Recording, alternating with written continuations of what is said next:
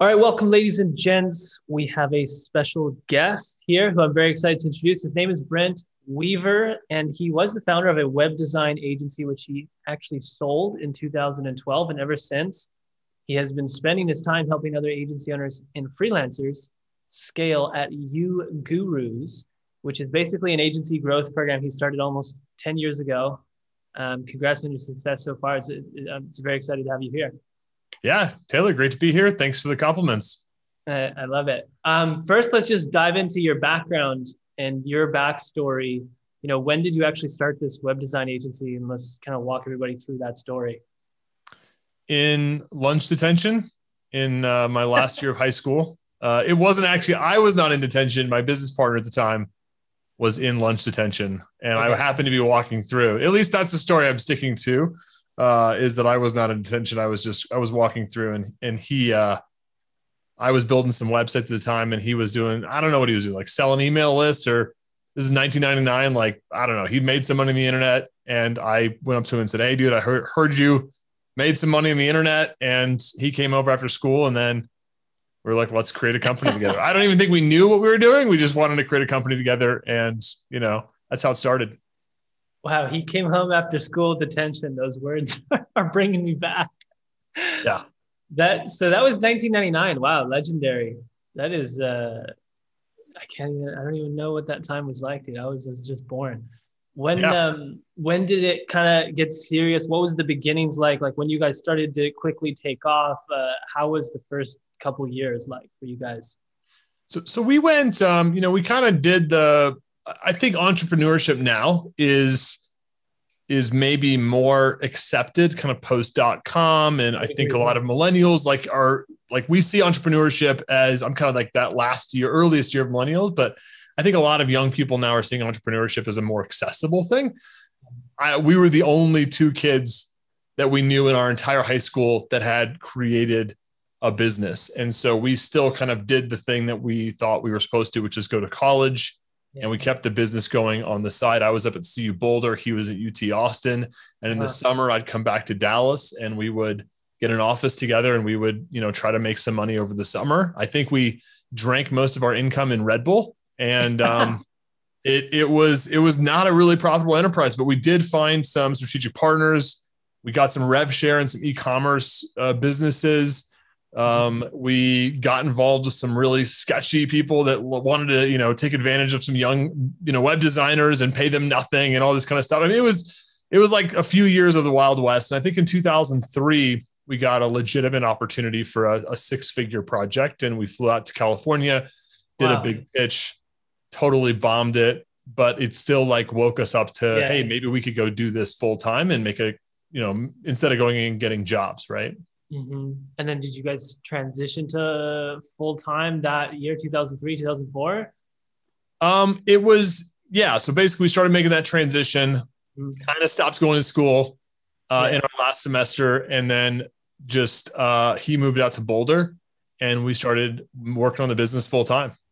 And, it was a little bit scary at first. We were just in my condo or whatever, and just working at this 8-foot wide, Office Depot table with our big 21-inch monitors, and, living on hot dogs, macaroni and cheese, and 40s.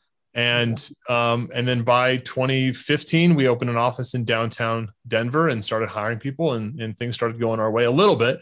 We made some pretty big mistakes, but we started to grow, and that was cool. Wow. Amazing. And then you guys ended up, fast forward, just kind of run through this. You guys ended up selling out in 2012, was it? That's right. So we had about 14 full-time team members plus a crew of contractors.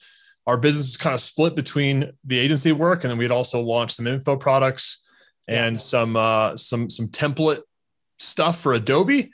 And we decided in 2012 to kind of lean into the training business, the coaching business, and the template business and stuff that we were doing with Adobe at the time. Right. And we decided to basically spin off the agency and sell that asset to another agency in town. And so we had about 300 clients in our active management, and we sold that business in 2012. Legendary. And I think you told me on a previous call you guys were doing around 7 figures revenue annually speaking prior to selling in that range. Yeah. So our revenue was probably somewhere around 93 to 105K a month on average. Yeah. And so it was a pretty good business. I actually loved the agency, and I also loved our training business. And it was a really difficult decision, but we kind of looked at it and said, hey, wow, we really have two different businesses here. Like one of them is serving, agency owners, web professionals. It's very product driven. And then the other one is, these longer sales cycles, these, 30, 50, 100K projects where we're, right. It's just a totally different animal. And so we kind of found out one day we had there was two different parts of our company, and it was really hard to create a cohesive vision. I mean, I had seen some companies do that where they had they had their fingers in a lot of different pies. And I think I just have a hard time with that idea. I kind of equate it to riding two horses at the same time. There are some people that can do that. They're just really talented. I'm just not one of them. And so I have to have the one horse mindset. I appreciate the one horse. It's very difficult to have two. I would say it's very difficult. Really cool. I love that. That's amazing. And it's cool to know that also it was a hard decision for you. It wasn't just this easy thing. If it was hard, it was clear that you actually enjoyed the agency, which means you guys probably had something that was really, neat and nice to actually work on. I'm curious to know, transitioning into UGURUS, tell everyone a bit about that and kind of why you started it, why you felt compelled to start it, and how that's been over the last 10 years. Yeah, I was actually on my honeymoon in the summer of 2012. I got married. It was the first vacation that I had taken, and I think 10 years, right? we took 2 weeks off, and my wife and I went to St. Lucia, and somewhere around the 10th day of being completely unplugged, I had kind of I don't know, somewhere between a panic attack and a breakthrough of I need to reconcile something, and I need to simplify and lean into this new thing. And, at the time we had been doing a little bit of the training stuff. We had a little bit of traction there. Okay. And I had been getting these, I call them these thank you letters of people that had, our sales training or our marketing training had impacted. And I got this one 6-page letter from this guy. He told me his whole life story. He had been through this terrible divorce. His wife thought he was a deadbeat, and he was this web designer, and he just couldn't make a living. Uh-huh. And he actually lost custody of his kid.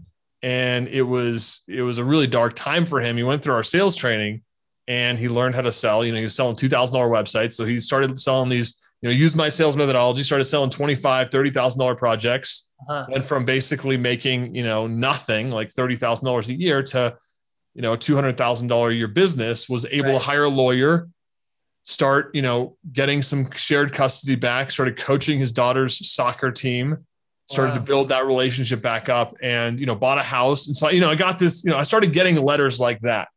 Yeah. And, we used to get thank you cards from clients hey, thanks for building our website. But nobody ever sent me a 6-page letter with a picture of him and their daughter, right. On the soccer field. And so I think we were getting that kind of stuff. I had done the agency game for a long time. I always tell people it was getting a unofficial MBA, right?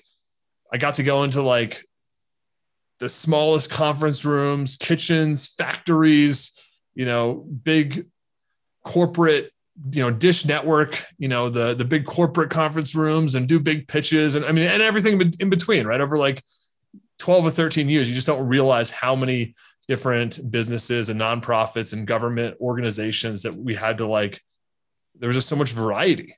And it was I got to learn a ton about business. And then, we tried a bunch of niches, and eventually I just found I found that niche after enough iteration. And it was hey, I really want to lean into this thing with web pros and with agency owners. And I think we can make a big impact there. So it was it feels it was really clear in the rearview mirror, but I think when it was happening, yeah. I don't know if you've ever experienced that. When it's happening, it felt super messy. It felt we were breaking a lot of stuff, and it was challenging for sure. I came back from my honeymoon, sat down with my business partner, and I was hey, here's the deal. We're going to make some changes. And it was a 6-hour conversation, and it was not pretty. We were arguing and fighting, and eventually, we reconciled that and decided to make some big changes. Perfect transition, because my next question was on the topic of niches. And And I think a lot of people on the channel, I guess, already kind of have like at least a few clients making a few $1,000s a month, if not 5, 10K a month. But there's also a large portion that seem to comment, like a lot of comments are like, how do you pick a niche? How do you pick a niche? I've made videos on it, but I'm really curious to know for you, what is your strategy for like that niche selection process, or finding that blue ocean that's not, crazy competitive, but there's also a demand for like service. What's your strategy for that? Yeah. And you mentioned this idea of like blue ocean versus red ocean. And I think there's definitely something to that. I think that, there are very few agencies that have significant market share in any niche. I think because of the nature of agencies, right? It's very personal, like very relationship driven. And so I think even markets that have a lot of activity going on, I mean, nobody has there's no Coca-Cola, I mean, if you think about restaurants, right? I mean, is there any agency that has more than I don't know. I mean, is there any agency that has 1% market share of restaurants? Probably not, right? So even in those highly competitive markets, I think there's still such a localized component and there's such a relationship component. It's really hard to be, a major competitor in that market. But I think what I look at is 3 areas. I mean, does the niche have money and do they spend it on your services? I mean, that's a really easy thing to figure out. Mm-hmm. There are some really awesome markets out there, like legal, that they have a lot of money, but they're also historically, I mean, they're very tight with their money, right? And so that can be a problem, right? So they have to have money and they need to be willing to spend it. And you can usually look online and find that out pretty quick. Are they putting money in their website? Are there, 10 companies advertising on Google? If you go through those funnels, are they sophisticated in nature? I mean, is there proof that an agency or a department are running this kind of thing? So right. I like to look for some proof of money. The other thing is, do you have an interest there? I don't advocate passion because I think passion comes later. But if you're not interested in the market, right, then that's a problem. If you we worked in one market where I live in Colorado, and early adopter in the state was in terms of medical marijuana, right? And I don't know, it was this green rush, this gold rush for the green revolution or whatever. And it just wasn't an area that I personally was very interested in. I knew there was money being spent. I think I went to go meet a potential client and they put me in this, I rang the doorbell or whatever, the buzzer, and I had to enter a cage. And they locked both doors and I'm in a cage and I'm waiting for I'm waiting for them to let me in the office. And I was in the cage for 5 minutes. I don't know. I had to hand my license through a little bin and I'm in and so I'm okay, I'm sure there's money here. I'm sure people are going to come in and crush it. But for me, I'm there just wasn't that. There wasn't that interest, right? That was this is worth it for me. Yeah. So interest needs to be there. And then the last component that I look for is results. Can you get this market results? And I think if you look at those 3 things, regardless of how much competition there is in the market, if they have money, if you're interested in working with them and you can get them some kind of results, quantifiable, emotional, tangible results, you're going to do well. If you can't get them results, or you hate the market, or you're not, there's no money there, then I think that it's difficult, right? So if we meet those 3 criteria, I think that's enough of a strategy that we can start to execute on. And then from there, as you get experience in a market, you'll find some opportunities to kind of tack, right? To maybe refine. So love that. Love those 3 areas. I use the word curiosity. You got to have curiosity in it. I agree with kind of the passion thing. I only became passionate after years of doing what we do. But for the 3rd element, which is, can you get the results? A tricky element, because for a true beginner, they may not have any expertise in one vertical where they feel they have the confidence to deliver results. For me, I went through a lot of imposter syndrome in the beginning because it was the experience I had was with my dad's tiny little Amazon business that had I had $2,000 of advertising spend under my belt. And so I was can I really do this? And it was just that mindset thing. So how can someone feel like they can get the results when they're in that stage of they're not a specialist in any vertical? Yeah. I mean, I think, results are relative to the investment that you're your client's making. Mm-hmm. There's an old agency saying of, you don't get paid for this project, you get paid for your last project.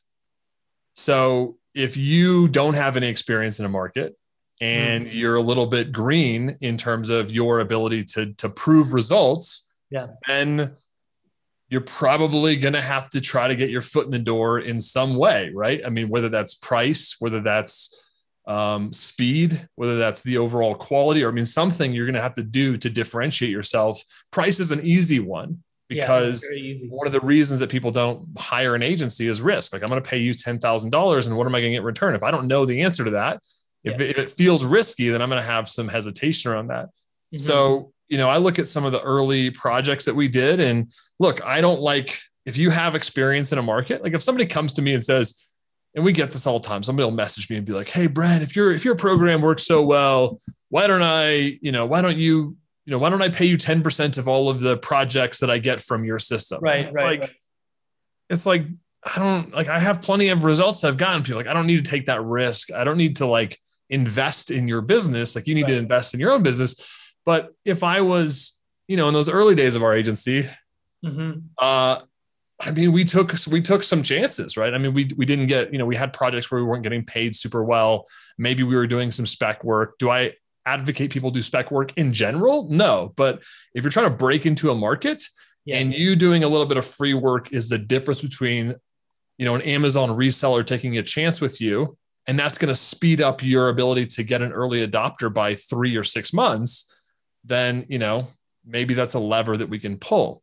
When we went into this one market called educational consultants, I found a champion, somebody in the market that was really well connected. Mm-hmm. I built a relationship with them. I said, hey, if you get me 5 early adopters in this niche, I'll do all of your stuff for free.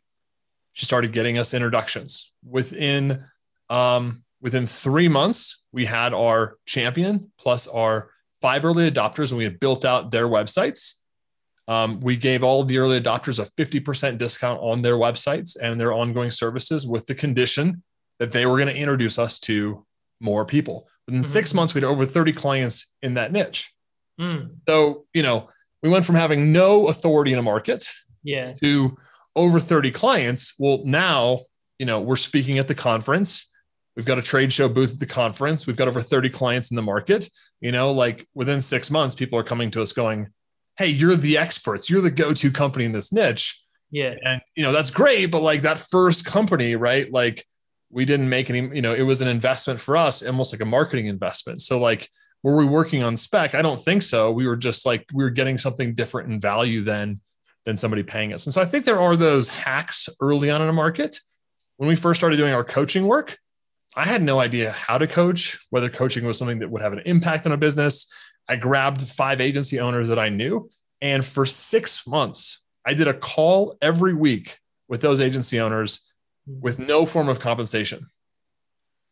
Now, again, I'm not advocating that you go out there and do 6 months of free work for a bunch of people, but like, I took what I learned with those 5 people and the results that we got them, and we turned that into a multi-million-dollar coaching business. So like, we figured out the money stuff eventually, but at least that gave me the credibility. I had testimonials, but more importantly, I actually knew what was going to get them results. I knew how to actually work with people in a coaching relationship. If I would have burned those first 5 clients and just like, if they didn't get results, I mean, they didn't pay me anything. So like, whatever. Right. So I think there's ways to overcome that imposter syndrome and really look at those early clients in a market. I call it getting traction in a market.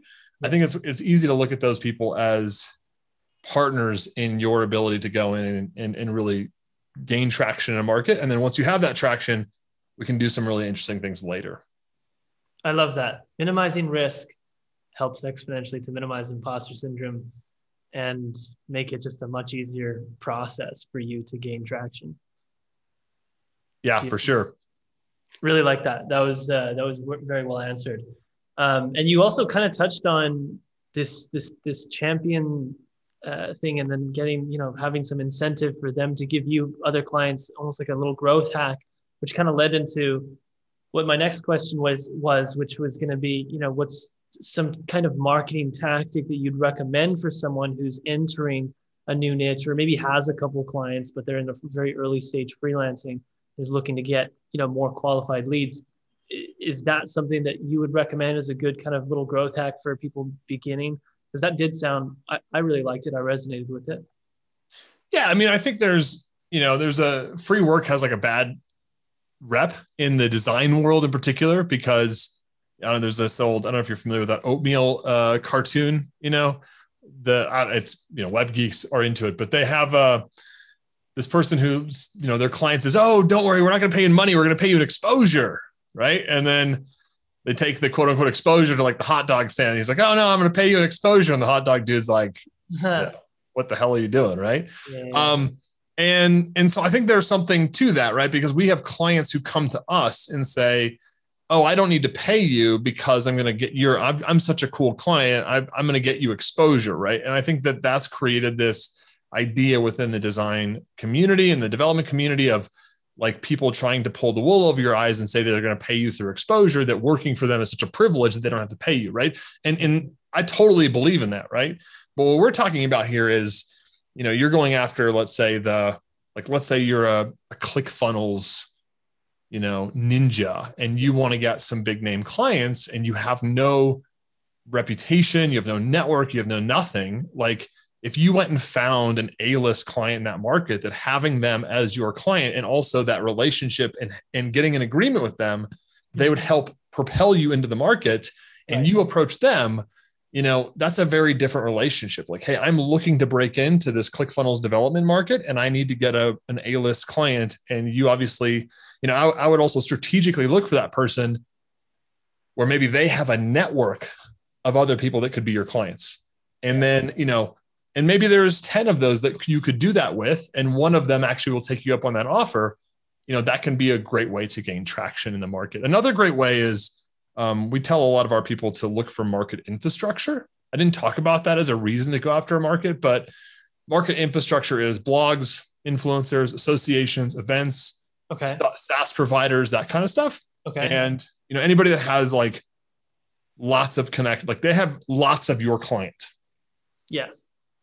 So when we were going in the restaurant space, OpenTable was one of those companies. And I was one of the first web pros to go to OpenTable and say, hey, you guys are in a lot of restaurants and we use your system to link up to our email marketing system in our website. And we like to, we push all of our traffic into your OpenTable system. Mm-hmm. Most of your clients' websites are terrible. We can do some things in the websites to increase reservations. Right. So you should send us leads. And so we would work relationships with our OpenTable reps locally, and they were amazing referral partners. Right. And so again, I mean, however you can find those kind of multi-nodal connections in the market, those are great partnership opportunities. If you don't know a market really well, like a lot of times those people will talk to anybody. Wow. I really like that. That's similar to the Dream 100 concept of identifying those big influencers and build a list, relationships with them. Yeah. Beautiful. Absolutely love it. And that's it. So that story that you were talking about, when you guys found a champion, that's actually kind of the thing that gave you guys that initial traction then? Is that something that you guys did with your web design agency? Well, so, I mean, I would say this was like, so digital agencies are probably, I tell people it's my 13th niche. So in my book, Get Rich in the Deep End, I walk through the evolution of the niches that we went after. Okay, and so that market was probably like niche number 8. Wow, I love it. And so we had kind of started to learn like, okay, if we're going to be strategic, like how do we identify a market? Yeah. How do we gain traction in that market? How do we build ourselves as an authority in that market? And then if the market is resonating with us in our business, like how do we then scale? And sometimes like in that market in particular, the educational consultant market, we got to the scale stage where we were adding a lot of clients in the business, but my team hated working with the niche. And so, I mean, I had team members that were coming to me and they kind of had an intervention. They're like, we don't really like working with these people. Wow. So if we want to, if it's fine, if we keep going this direction, but we're not going to work here. And so I had to choose, do I take this business and spin it off and build a new team? Or do I just, do we continue to iterate and things like that? We chose to keep our team and we spun that business off and sold it to another agency. Wow. That's an interesting second order consequence that, would be very difficult to forecast happening. Well, and that's why I say it's fine to like, if you use the analogy of like dating with niches. So it's, this idea that you're going to identify a market and you're going to marry it is like kind of just is setting a bad expectation. Think about it more as like, hey, why don't we, go have some fun together? Then maybe we'll start dating, then we'll have a relationship, and then maybe we'll get serious and get engaged. And then maybe one day you'll like marry your niche. Like the niche that I'm in right now, digital agencies, like I'm 100% married to this niche. I don't work with any client that is not a digital agency owner or very tightly related to this market in some way. Like right. I don't, there's just nobody, I'm married to the market, right? I don't have an interest in any other market for myself as an entrepreneur. But there's a lot of gray area before that. And so sometimes it's like, hey, you know what? Go all in on a market, try it on for 6 months or a year and, see how it goes. You're going to build a lot of muscles in terms of how you strategically approach a market. Mm-hmm. If it turns out you don't like the market after you've been working it for a year, then you have options. You can sell the business. You can morph it into something else, but I think what a lot of people get stuck on, Taylor, is they don't actually make the decision. Yeah. They mull over their niche and they're trying to find the perfect niche. It's like going to match.com and like thinking, oh, I need to find my wife or something or my husband. Like it's a really bad, mindset to think, okay, why don't I just go out and, go out on some dates and have some fun? And I think that markets kind of work very similar, right? The chance of you finding your forever niche on your first or second go is probably really low. Wow. I love that analogy. This is going to resonate well with people. It's the best way I've ever heard it explained personally. You shouldn't be looking for the one. You should just go dating and just get the ball rolling. Yeah. Beautiful. So we're just moving along the linear path of the different major sectors, the niche, the marketing. And my third one was entering sales. For you, what's kind of the sales process that you like to use? For us internally, I've spoken about it on YouTube, like we use a 2-step sales process, a typical discovery call, an audit, and the sales call. What kind of sales process are you recommending from a high level? So we have a model. It's called the interaction model. And depending on what you're selling, there actually is a little bit of different recommendation that I'll give you. So if you are highly niched and you have a productized offer where you kind of have a one size fits all and, or maybe there's 2 different options or 3 different options. And the important factor here is you're highly niched, meaning all of your clients are like in the same market, whether it's a horizontal or vertical, and you've got 20, 30, 40, 50 clients that all look very similar. In that, if you fit that model, it's a qualification call and a strategy call. And on the strategy call, you're making an offer and you're taking a credit card or payment. Right. If you have a lot of variability in what you end up offering your clients, there's a lot of, it could be a $10,000 project. It could be a $250,000 project. And we actually don't know the answer to that until we go and engage in some kind of discovery process. Right. And some of our clients sell $500,000, $1 million engagements. And so some of those interaction model sequences for them are, could be as low as 5 meetings where there's a qualification meeting. There could be 2 or 3 discovery meetings, proposal presentation, a proposal Q&A or a solutions presentation. So there's some steps depending on how big of work you're selling and how complicated it is. Right. If you're selling projects that are, the client, one of our clients that sold recently a $500,000 engagement, I think he had 23 interactions with the client before they signed the proposal. There was probably 7 or 8 different stakeholders that were involved in that process. And so depending on that approach, if you're not a productized niche focused agency, then the interaction model is a little bit bigger. If you're a productized niche focused agency, then sometimes some of our clients like to even get rid of the qualification call and they have 1 call. But most of them are what I'd call they're kind of kings of their domain. Like they're very well known in their niche. They're doing a ton of marketing. They're advertising on Facebook. They're on webinars and they're doing a lot of marketing. So they already have a lot of touches with their clients before they show up. If that's not the case, if you have no market authority, then your sales process has to do a little bit of that work, right? If somebody has no idea who you are, they don't know what they need, you don't know what they need, right? then we need to have a different sales process. Would you agree, like the colder the sales, the colder the lead, and the larger the potential cost, the longer the sales process, and vice versa, inverse? Yeah. So if you don't have like, whenever we see somebody who has a highly productized offer and they're highly niched and there's no trust when the clients show up, the sales process should be 1 or 2 steps. But that usually means, hey, we have a marketing problem. We have an awareness problem. Like we're not generating enough leads. We're not nurturing enough, right?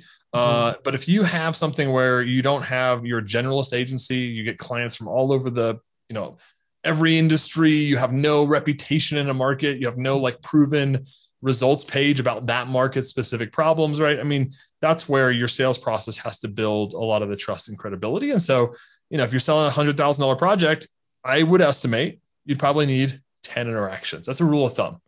An interaction in your sales process for every $10,000 of value. And then there's obviously kind of a little bit of a slope where that starts to kind of not necessarily hold water, but up to like $200,000, $300,000 deals, you're going to probably have somewhere between 10 and 20 interactions in your sales process to sell to that level, just because of the complexity, the trust, the risks, and again, if you're signing on the dotted line for a $200K project, there's a lot of risk for you. Like what happens if it should have been $350,000, right? Like, I mean, I've had that go down within our agency where we misscope something and it costs us a lot of money, And so I think you don't want to rush sales if that's the case, where there's a lot of risk on the line. That's so beautiful. And the mental model of touch point per 10,000, of course, it peters off at some point, but that's really cool. Where did you come up with that? Where did you learn that? I had over 1,000 proposals in my website proposal folder. I think I hired half dozen sales coaches and mentors, but 1,000 pitches, lots of coaching. And we developed that model, and we've now taught that to, 10,000 plus web pros in this market. So we've had some time to refine that and poke the holes in it, right? Because we had people coming in, my interaction model, which was 5 or 6 steps, and we were selling high 5-figure projects. And then somebody would come in and run that same process for a $3,000 website. And it was like, okay, well, that doesn't need to happen, right? Or they'd run my process and they'd go sell a $200,000 project, and they'd be like, they'd end up getting messed up because they, promised something that maybe they should have done more due diligence on, right? So we've put a lot of work into that. It's called the interaction model. We put a lot of work into that. And there's some nuance to it, right? I think if we were only working with Facebook ad agencies that only sold to consultants, we probably could say, hey, here's the thing, here's how the sales process works, here's what your ads look like, right? But I think we kind of coach a little bit more in the nuance, where not all of our agencies are the exact same. Yeah, which I like, definitely. Almost like the higher level mental models, but still drills down into different areas. I want to touch on operations, really going through the sectors here. When it comes to operations, how do you think of productizing the service? And I know that's such a vague general question. It's almost just embarrassing to ask it, but maybe some high level mental models that come to your mind when you think about productizing the service, or just what comes to your mind when you think about how to do that? Yeah. I think if you're trying to scale, the things that we want in operations are having a playbook, having the ability to have SOPs, having repeatable processes that the agency owner doesn't necessarily have to be involved in. Right. If your business if every client is a different and unique snowflake, right, it's really hard to create those operational systems. And so do we have to productize in order to scale? Not necessarily, but we need to have some kind of lowest common denominator. So whether that's the type of client, like it's a very specific vertical, and there's a little bit of a constraint in the type of work we do, or it's a horizontal, and there's a lot of constraint around the type of work we do, right? Like, let's say, for instance, you're a Shopify expert, right? Well, do you build the Shopify stores? Are you doing CRO in the Shopify stores? Are you doing ads in the Shopify stores, right? Shopify cuts across a lot of industries, and that's okay, but you're going to have to get really clear on what you do and what you don't do. I had this really bad habit early on of every time a client would ask me if we could do something, I would answer with yes. Yeah. And then I'd have to go to my team and I'd have to teach them about what we were trying to get them, what we were trying to deliver for this client, to the point where we were stepping outside of our zone of genius all the time. And it was frustrating my team, and they couldn't, they'd build a process for building a website. And then 2 weeks later, I'd be like, hey, guess what? We just promised this new kind of website, right? Or this new content management system, or this new thing, right? And so you have to start creating those constraints, I think, if you're going to create operational scalability. Productization is one way to do that, right? It's a constraint. It's basically saying, look, we're not going to sell everything. We're going to sell this one thing inside this box. It's going to be called this. It's going to have these 5 features and benefits. It's going to cost this much. Here's how it's onboarded. Here's how it's delivered. Here's how it's launched. Here's how it's scaled and optimized. Here's how we manage the client relationship, right? Every time you make a change and you add one thing, like there's this domino impact, right? All the way down to like, what the heck do we put on the invoice? Yes. And so like productization can be a beautiful way to scale.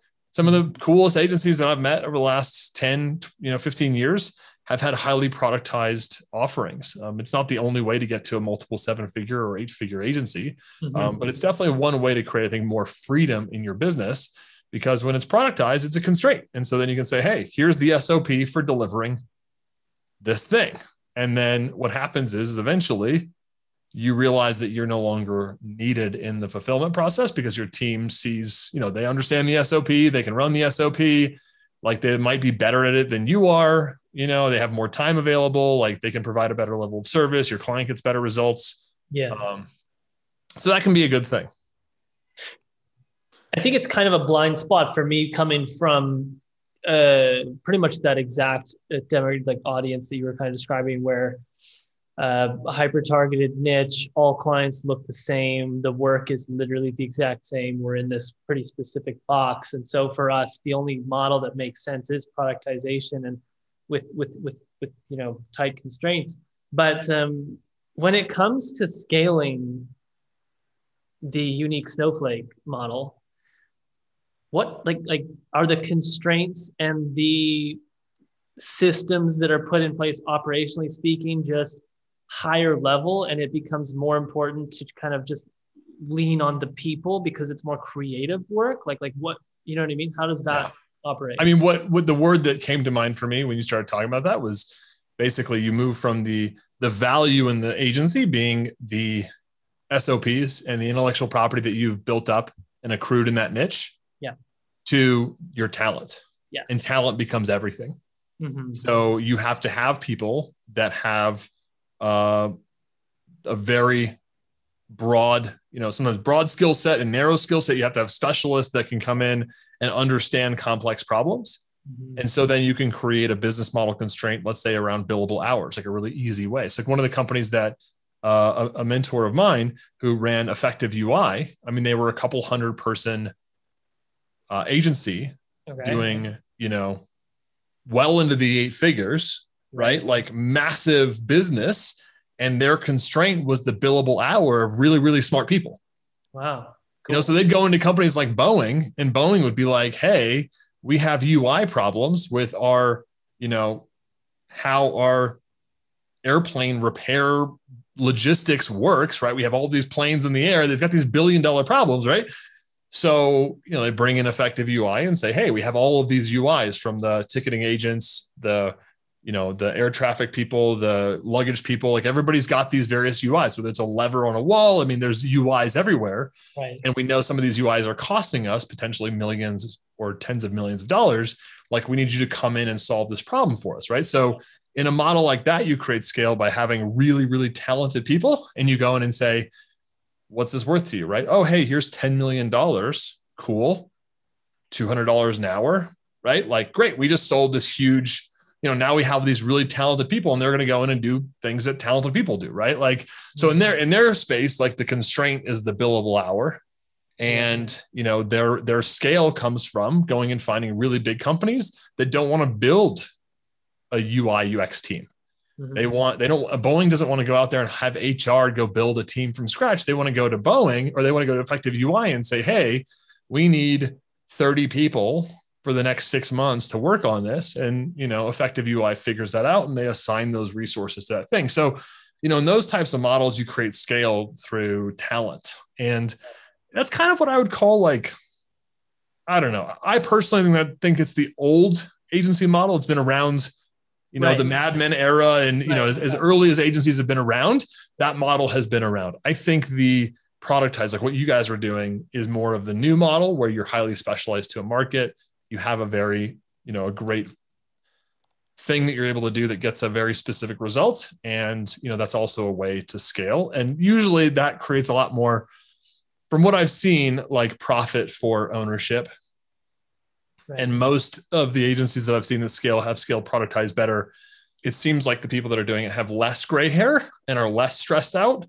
I don't know. This is anecdotal at best, right? But like, I've met a lot of guys that run, high 7-figure, 8-figure agencies that like don't really like what they do because, it's very broad. It's just hard to scale that. Yeah, the whole thing just makes me nervous thinking about it. Like the awesome complexity and secondary consequences that are not foreseeable. I don't know. I like the productized box that runs the same and it's just more predictable. But I do have so much respect for scaling that chaos of leaning on talent and then just having such a high level constraint like billable hours. That's really cool. And I think it's probably harder to scale. Something that I like to see agencies do in this productized model, and speaking of operations, so it is abstracting what's not core to their business kind of out of their business, if that makes sense. So like, whether that's like, let's say part of your productized service is building websites and, but it's not really core. Like, let's say you work with,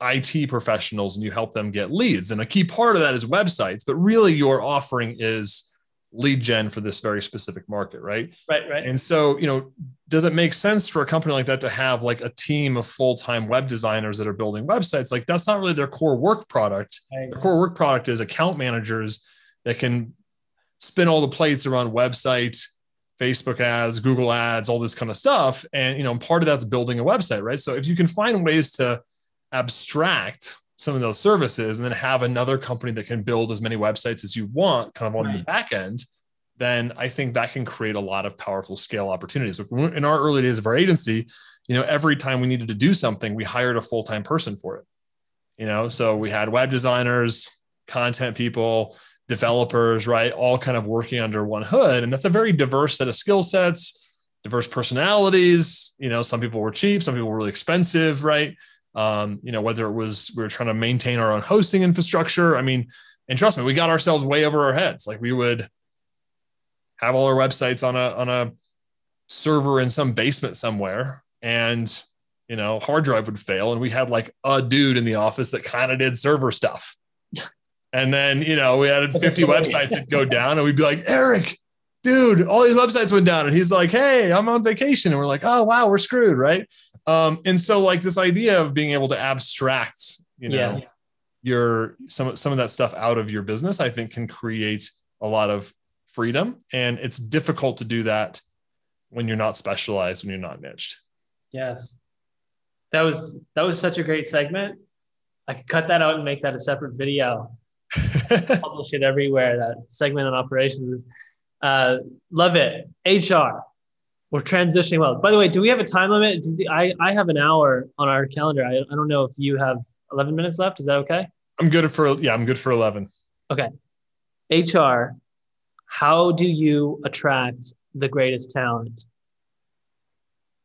How do you attract the greatest talent? So I'm a big fan of right person, right seat. Mm-hmm. And so it's not about attracting just like the best and brightest people, because I did that for a while. And I can tell you that the best and brightest people in general, right, are expensive. Yes.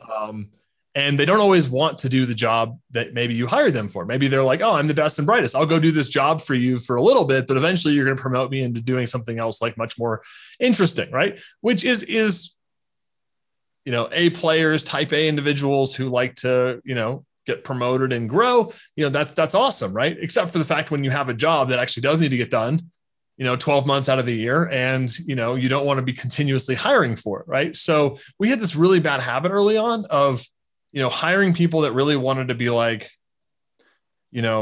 account managers or, strategic directors or creative directors, right? But we needed like a web designer. We need somebody who was like cool, just like being a web designer for like the next 3 to 4 years. Yeah. And because otherwise you hire somebody that really wants to be a creative director, they're sitting in the web designer seat for 6 months, and your creative director is still there, and they're not going anywhere. Right. And then like 6 months goes, and then people get like unhappy. Right. So, so right person, right seat.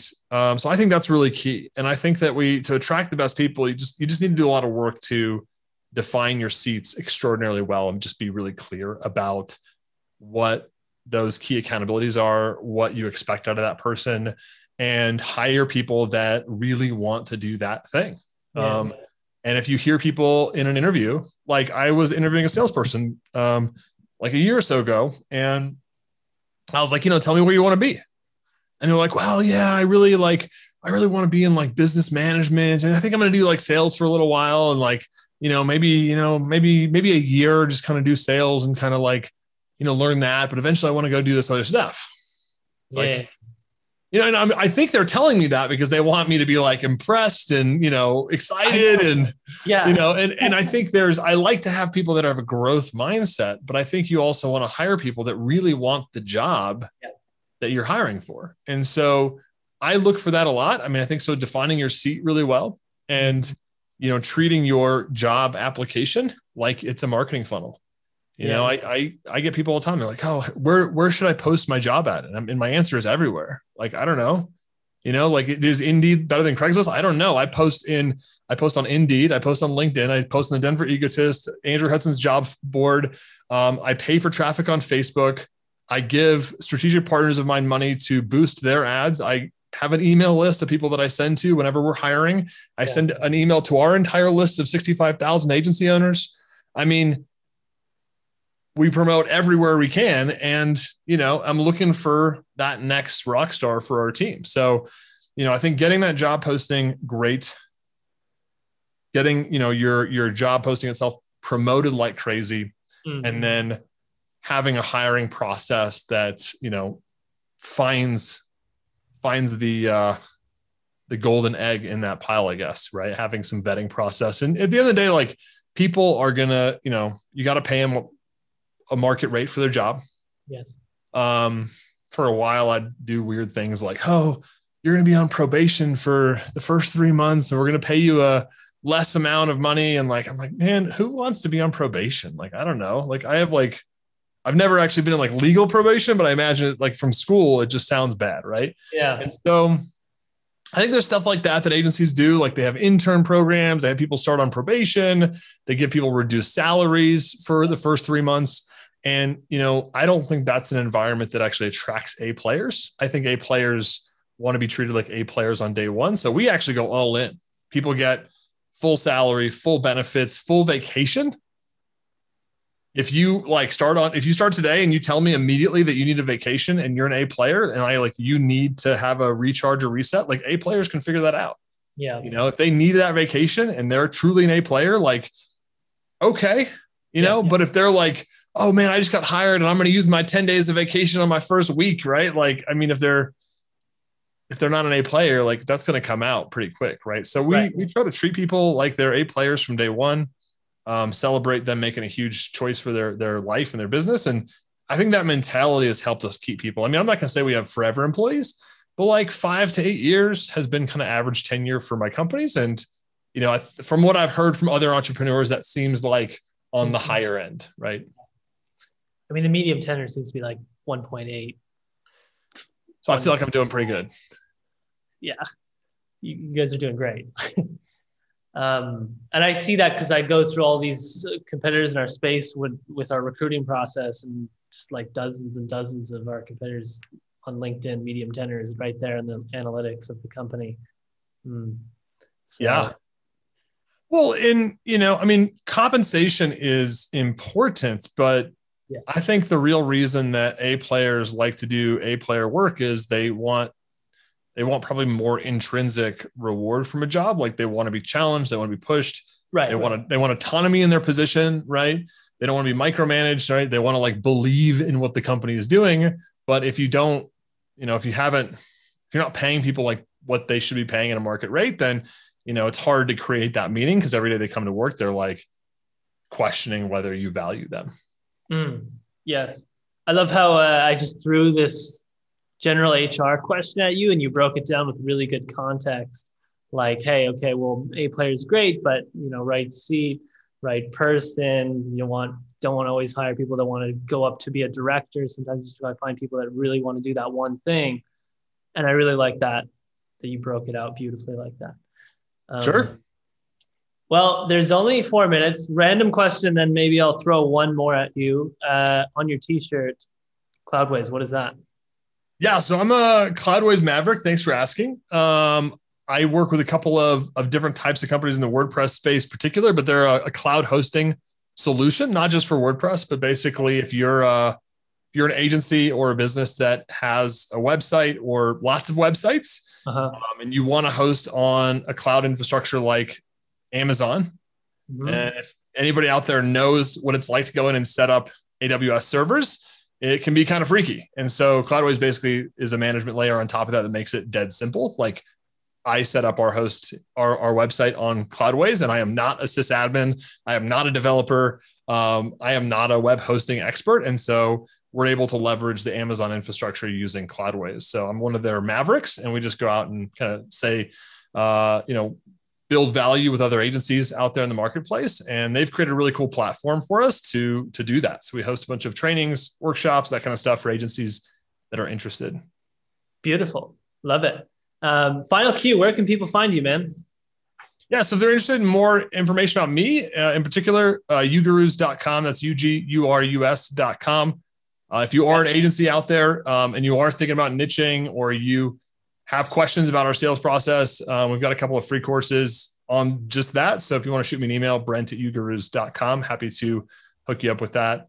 Love your audience and your platform. So anything we can do for your people, we're happy to help. This was such a legendary interview. I feel like I walked away with a lot, which is just amazing. So selfishly, I'm very pleased. And I hope everyone else is pleased as well. Thank you so much for coming on, brother. I'd love to have you on again at some point in the future. Awesome. Thanks, Taylor. All right. Much love. All right, ladies and gents, hopefully you enjoyed that interview with Brent. I walked away with a lot personally, which was absolutely amazing. That's why we do these interviews, and I hope you walked away with a lot as well. There's only one thing I ask of you, you know what that is. It's to hit the subscribe button. If you enjoyed this interview and you want me to do more interviews for this channel, please let me know. And also, if there's anybody specific that you'd like me to interview, please, by all means, let me know in the comment section below so I can reach out to this person. Brent was someone who I believe someone commented on on a live stream and said, "Hey, what have you heard of Brent Weaver?" And I was like, "No, I haven't." And I think that's how we got in touch. No, actually, it was a referral of someone who was watching, a subscriber. And anyways, long story short, hit the subscribe button. Let me know your thoughts in the comment section of people you want me to interview. Hit the like button if you enjoyed this. Hit the dislike button if you thought it was terrible. Thank you so much, you guys. All right, much love. Ciao.